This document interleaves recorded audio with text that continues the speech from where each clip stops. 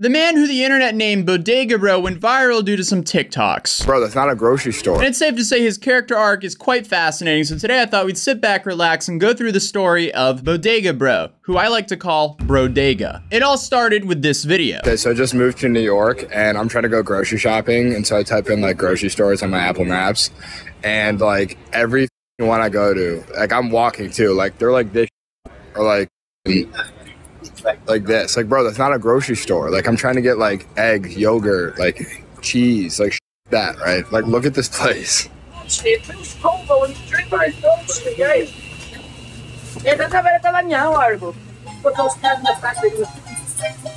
Hey, yo, Ak, let me get a bacon, egg, and cheese. The Aki way. Like, you know those TikToks? Like, I'm doing it.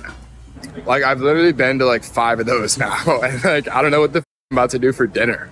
Like, where are the Krogers and, like, the Whole Foods at? Like, I'm about to eat like cereal and ramen for dinner. Like, what? I'm getting some pretty big CTE energy from him, but also I don't feel like he's really doing anything wrong here. Big fan of Brendan Schaub moment.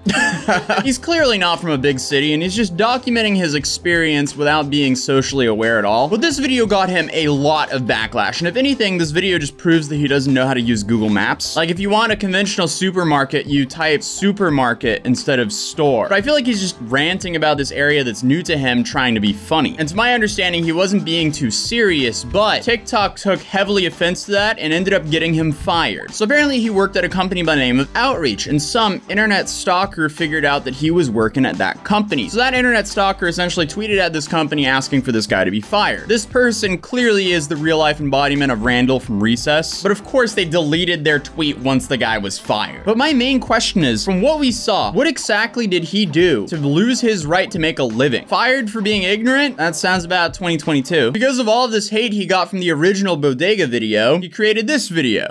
Okay, so if you came here from Twitter, you may know me as Bodega Bro. I made a video that got taken way out of context, so I went off private to show you guys what Bodega Bro is really all about. Also, if you know anybody that's hiring tech sales or needs a workout partner in New York, let me know. Can I get 4 bacon, egg, and cheese rolls and 4 chopped cheese rolls?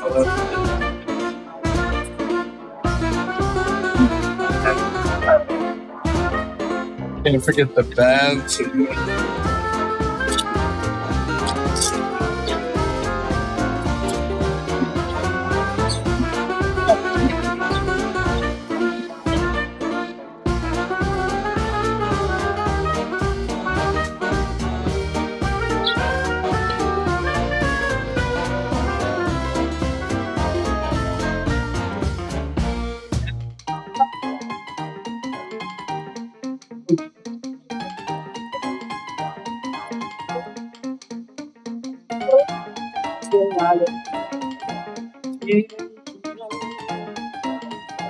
The thing that I just find crazy about the internet is, like, somehow people are going to be mad at this video.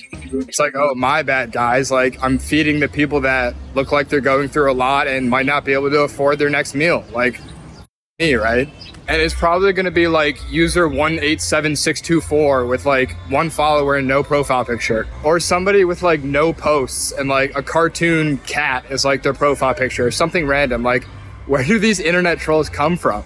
One of the dudes there was definitely not homeless. I also love how this man's grabbing plantains like they're bananas. But E for effort. Like, I feel like he did a good thing here. This is a million times better than going on to TikTok and ranting about how some upset people on Twitter got him fired. Instead of that, he went out and did some charity. People saw one side of him from his original TikTok, and I guess he wanted to show people the other side. I see a lot of people complaining about this video, saying he only did this to film it. And, I mean, at the end of the day, he still gave away food. Just because he filmed it doesn't take away that he did a good thing. But no matter how many good things you do, if you break the law and go viral on TikTok, that's not a good combination. Because yes, this story has yet another odd twist. Because our guy Bodega was apparently arrested in Michigan as a fugitive from justice, and he's being extradited to Ohio to face charges for felonious assault.